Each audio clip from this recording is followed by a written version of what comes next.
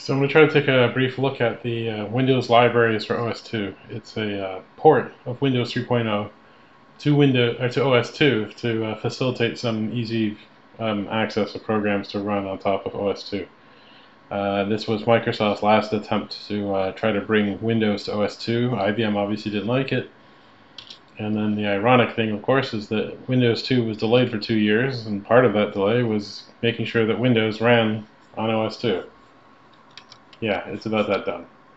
I'm using OS2 version 1.21. It's the last one from Microsoft.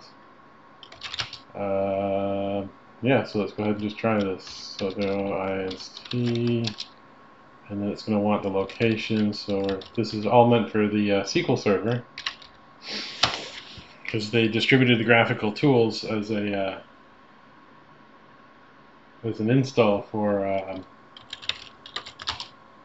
Windows. Yeah, that's what I was trying to say. Yeah,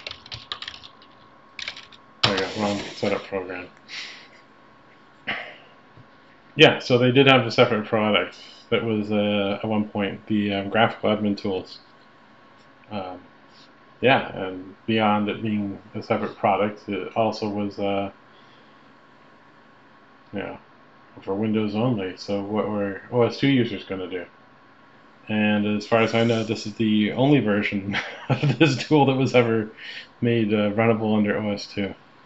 Alright, cool. So there's the WLDLLs installed.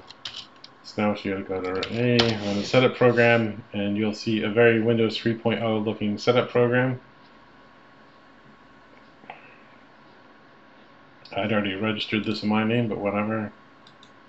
Hit OK. Alright, we're going to go to SQL Tools Setup, so continue. So by default, it's going to put it in bin P, which is protected mode for like OS2 stuff, even though this is clearly very Windows 3.0 looking.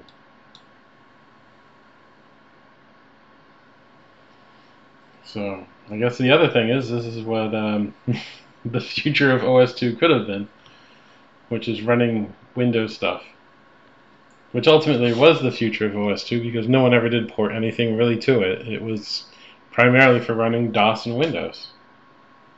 There you go, the tools have been installed, so we can exit from here. So we'll just get a command line thing here. cd bin p. Now we will have SQLadmin.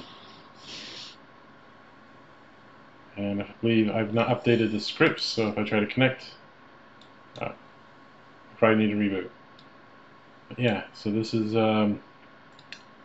actually the Windows version of SQL Administrator running on OS2 through the Windows libraries for OS2.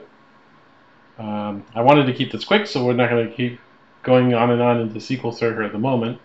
But yeah, just thought I'd show what would have been the future of OS2, which is a little bit more tightly integrated Windows applications. So yeah, that's about it. So bye.